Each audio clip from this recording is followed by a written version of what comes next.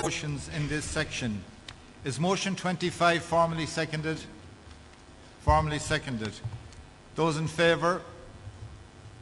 Against? Carried. Is motion 26 formally seconded? Seconded. Those in favour? Against? Carried. Is motion 27 formally seconded? Formally seconded. Those in favour? Against? Carried. Is motion 28 formally seconded? Formally seconded. Those in favour?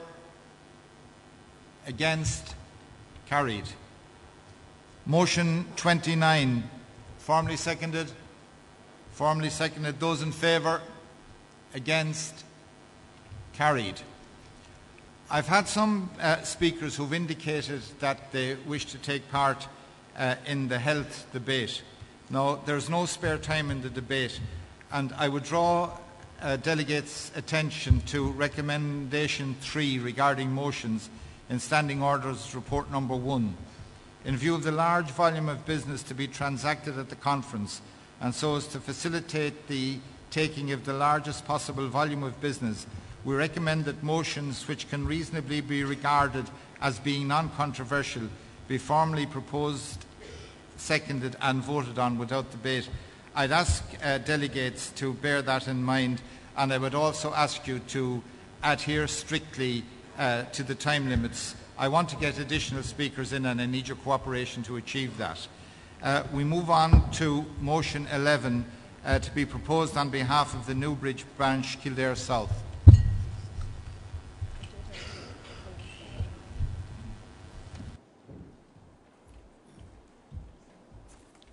Adrian Kane, Newbridge branch.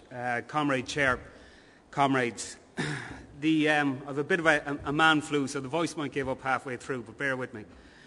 The average standing charge to see a GP is now somewhere between 50 and 60 euro.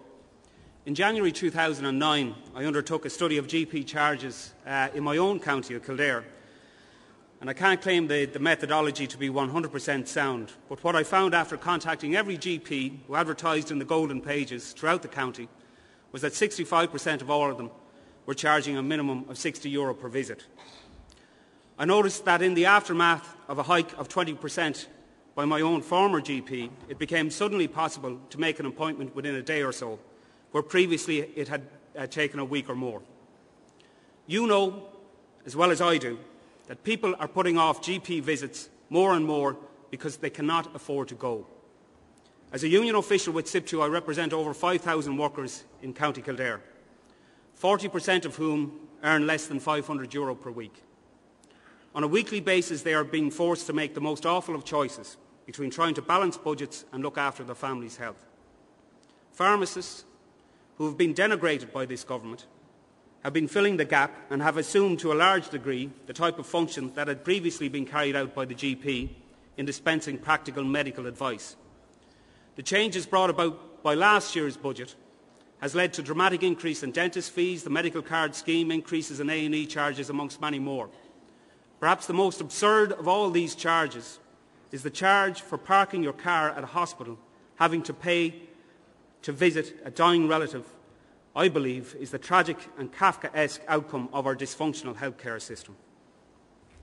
I happened to be in Cuba a number of years ago, and whereas I don't always agree with everything that Fidel does, the emphasis on preventative care within the Cuban health system, where the GP is given responsibility over a certain number of patients, who also happens to live within the heart of the community, ensures a maturely poor country records extraordinary results across a whole range of health statistics with very meagre resources.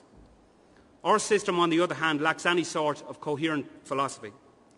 We all know that prevention is better than cure, but we have built a system that actively discourages the patient from attending at his or her GP.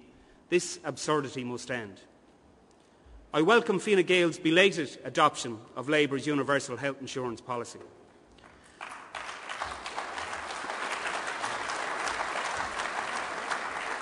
And I see Obama has even taken a leaf out of our book in recent times. But Labour will and must be the intellectual dynamo that drives the engine of the next government. We must ensure that we reconstruct our health system in the spirit and with the zeal of Dr. Noel Brown. A healthcare system for all our people, based on need, not privileged, centred on patient care, not shareholder value, and where all our citizens are treated equally. Thank you, Chair.